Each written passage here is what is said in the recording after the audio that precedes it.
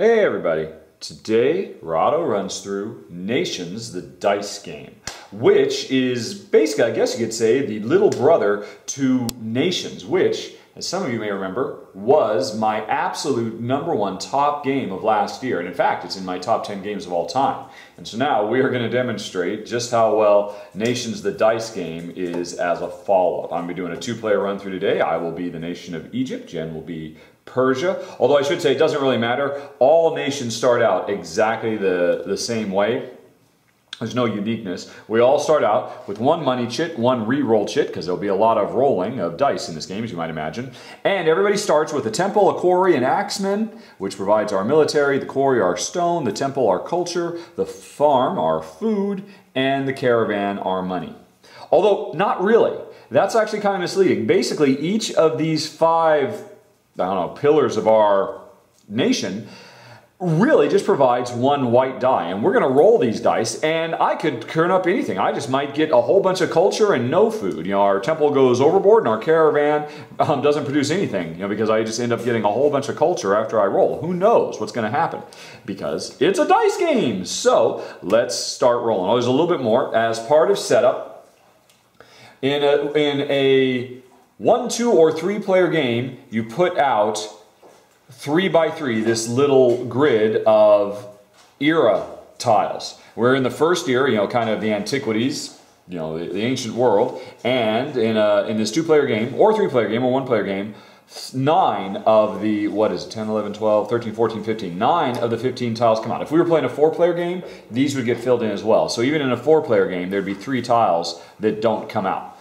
Also, we have the end of era event. At the end of this era, we are going to have to, well, we don't have to, but if we can set aside up to 2 food, we'll score a victory point for keeping our people well fed. And if we set aside 1 military, we'll score a victory point for taking care of any encroachers that might be messing with us. Now, those are bonus points that can be had at the end of the round. And this game takes place over 4 rounds, 1 round for each era. And at the beginning, having the correct number of food and military only produces 1. But by the end, having the correct number of food, say 3 food, can score 4 points. 6 military can score 4 points. I got to shuffle these back up now, so I don't know what they are.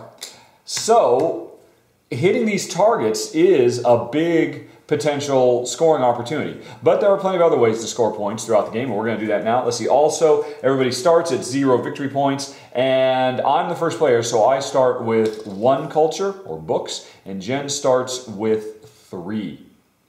Because it's a 2-player game. If we were playing a 3-player game, the second player would have 2, the third player would have 3, but in a 2-player game, there's a little bit of a split to give the second player a bit more of an advantage. Right, that's everything. So I know everything, and so we're ready to get going. First thing we do after we get all our stuff out is, in turn order, I'm going to grab all my dice, and I'm also going to grab, now these just represent permanent boons that my society has. And again, we all have access to this. I will be able to re-roll, I'll be able to re-roll once if I don't like what I get, and I've got 1 guaranteed money. But we'll see what else I roll. See. So I got more money. Got some food, some more food, and some military. This is what my society has been able to produce in this first era. We're making a lot of food, we're a little bit warlike, we've got some money, and if I wanted, I could re-roll once. And if I choose to do this, anytime I use any of these things, either the dice or a chit, you put them up here to indicate that they're used, and you can't use them again for the era, for the round. And so, I got to decide, how am I going to spend these dice? Now remember, we've got some targets. At the end of the era, I want to have 2 food so I can score that point. So I just might hold these off to the side and not use them, not re-roll them, because I'm saving them so I can feed my people, because they're going to be hungry. And I could also set aside this military, and hey, boom, I've nailed 2 points guaranteed. So, if that's the case, that means I've only got 2 more dice, plus a money, plus re-roll. Now, maybe I don't want to chase after that extra victory point. Maybe I want to re-roll this and do something else. But for now, I can choose to re-roll later. I don't have to re-roll right now. So I think for starters, I'm just going to use some of this cash money I've got. Ooh, no, actually. Well, basically what you do is, after you're done rolling, you take any number. Well, you have a few choices. You can buy a tile, you can build a wonder, or you can re-roll. Those are the three things I can choose from. Now, I'm not going to re-roll right now. Maybe I'll change my mind later and re-roll. Ah, there's a mosquito. Where have all these mosquitoes come from? Ah, oh, please don't bite me, mosquito. Anyway, so went through the whole summer with no mosquitoes, and now all of a sudden, when mosquitoes should be gone, they're just like flooding our house. All right, anyway though, so what am I thinking about here? Right. Now, for starters, of course, you're going to want to buy tiles. You're going to want to improve. That's the main thing we're doing throughout this game, is trying to get tiles to improve our civilization, to improve our nation. And the ones on the lowest row cost the least.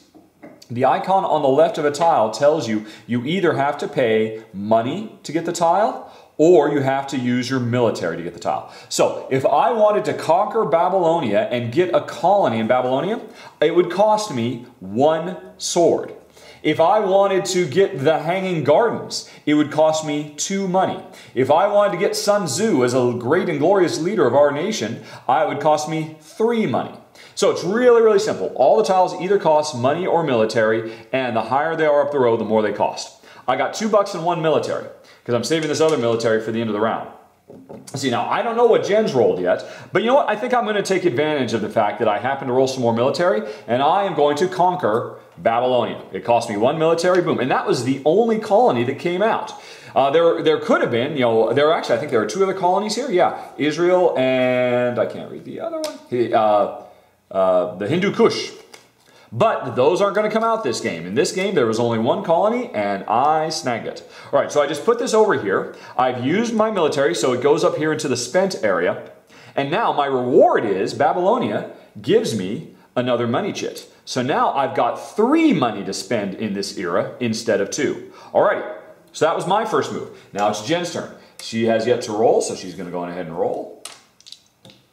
All righty. So, all right. Now, she has 3 money. She's got 2 food. She might want to set these aside. Now, that's a big deal. Giving up 2 of your dice just to get 1 point, I don't know if Jen's going to buy into that. But with that, she'll set them aside for now, but she might re-roll them later.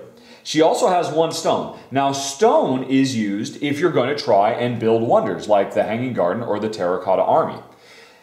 So maybe, since Jen's got some stone, yeah, what the heck, she'll spend $2. She'll spend $1 and $1 to buy something from the second row. She can do the Hanging Gardens or the Terracotta Army.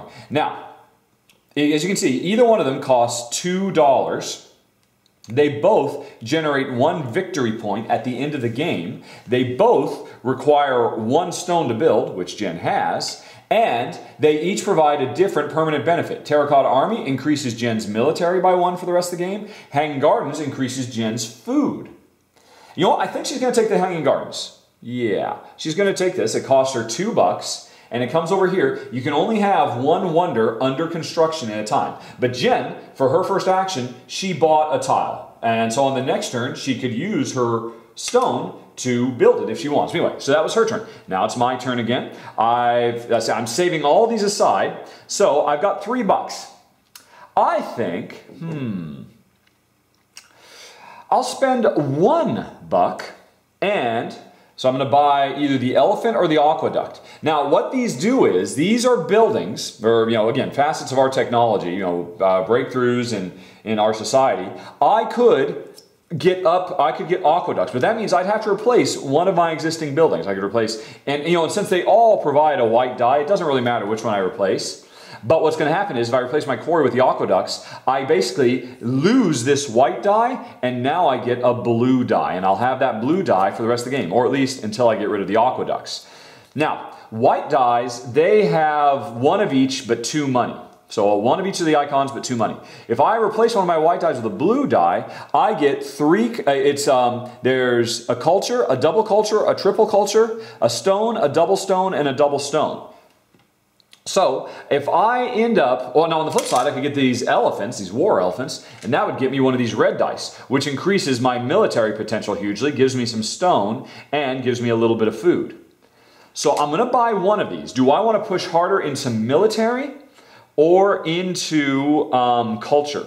I think I'll buy the aqueduct. All right, and I can replace any of them. I'll just go on ahead and replace the axemen. Now, that means I've got to dump one of my white dice. I could dump any of them. I could dump one of these ones I've set aside, or I could dump a die that I've already paid. So I'll definitely do that. I'm going to get rid of this die that I've already paid, and now I have collected a blue die. I get to roll it immediately. That's 2 culture, and I'll be able to use it in a future turn, including re-rolling it if I want to. So that was my turn. I bought a tile. All right, Jen's turn. Let's see, now she's got 1 more buck. Now she's got this stone to start building her hanging gardens, but she'll do that later. She's still got $1. I think she's going to spend that, and she's going to grab the elephant while the grabbing is good. So she has an elephant. It costs her 1 buck. And so that means she has to jettison 1 of her dice. And she could jettison one of these, but these dice are still available. If you can, you always want to jettison a die that you've already spent because you're not going to be doing anything more with it for the rest of the round anyway. So Jen's going to jettison a white dice. She's going to get a red, and let's see what she rolls. About the lowest thing she could, a single sword. But you know what? That single sword is what she needed to fulfill the military requirements at the end of the age. So she's pretty happy with that. All right. So that was Jen's turn. All right, now it's back to me. I've still got 2 bucks. I've got 2 culture.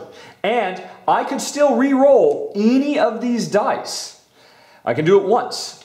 And let's see. Now the culture, basically, I can't do anything with this. Oh, yeah, I'm sorry. No, this isn't culture. This is 2 stone. So I've got 2 stone, but I don't have any wonders to build. So I think I'll spend my last 2 bucks to get the terracotta army. You can see it's on the 2nd row.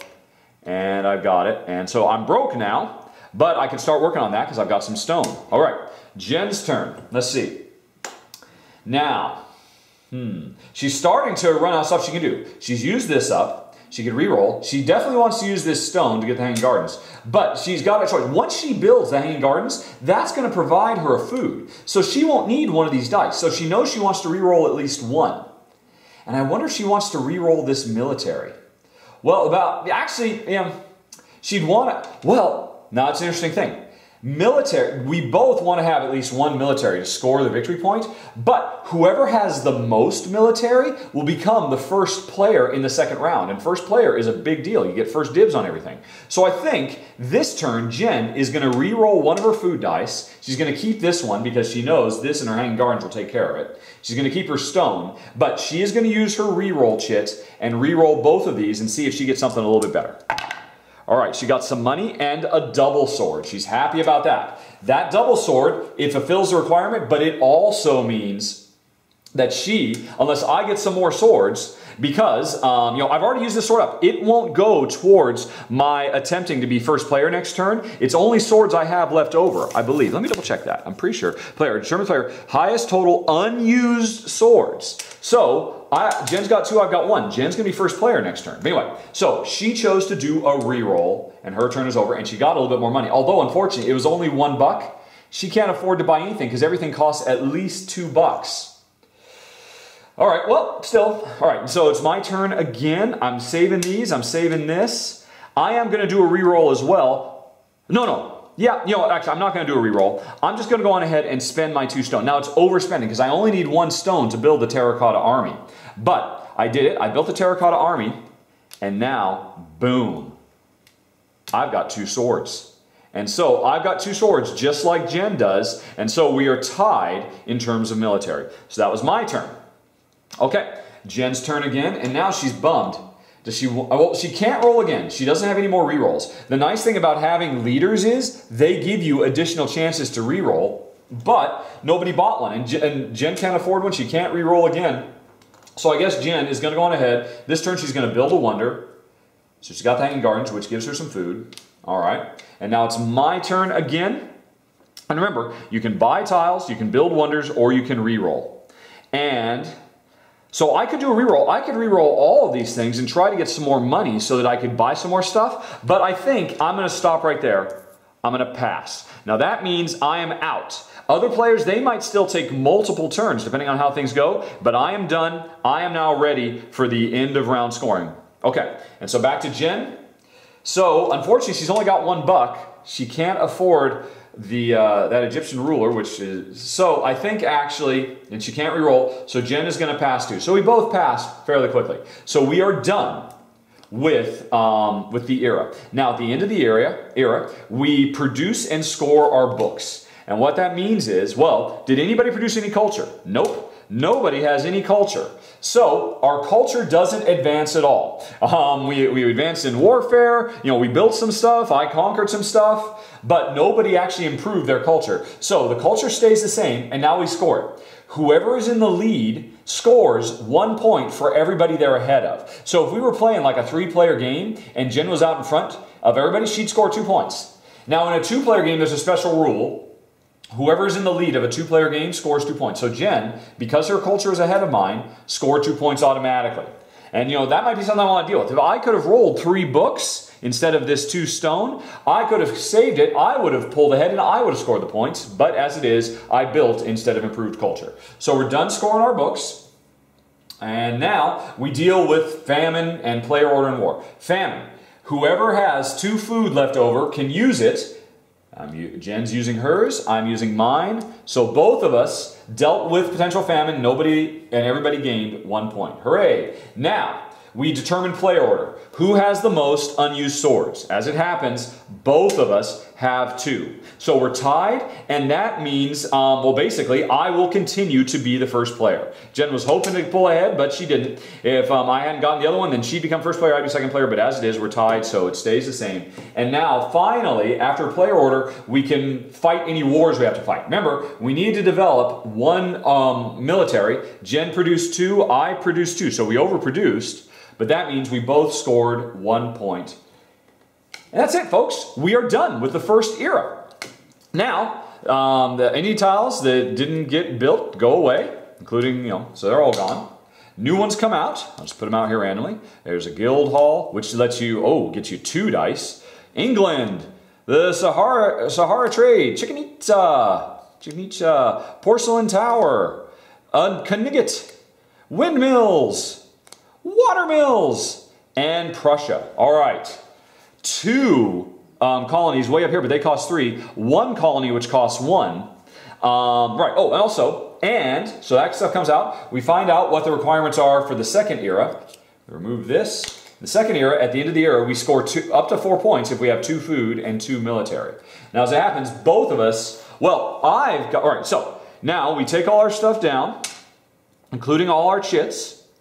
And this then becomes our second round starting situation. We each still have 5 dice, and we have to roll. I am still the first player because I won the military battle, and so we're ready to start the second round. Now, if you folks would like to see a second round, heck, this game plays so fast, maybe I'll finish a full game. Or maybe not, we'll see. If you want to hit the button, then follow the links on screen to the extended playthrough. Otherwise, you can hit the button or follow the show notes. So final thoughts, your choice in 5, 4, 3, 2, 1.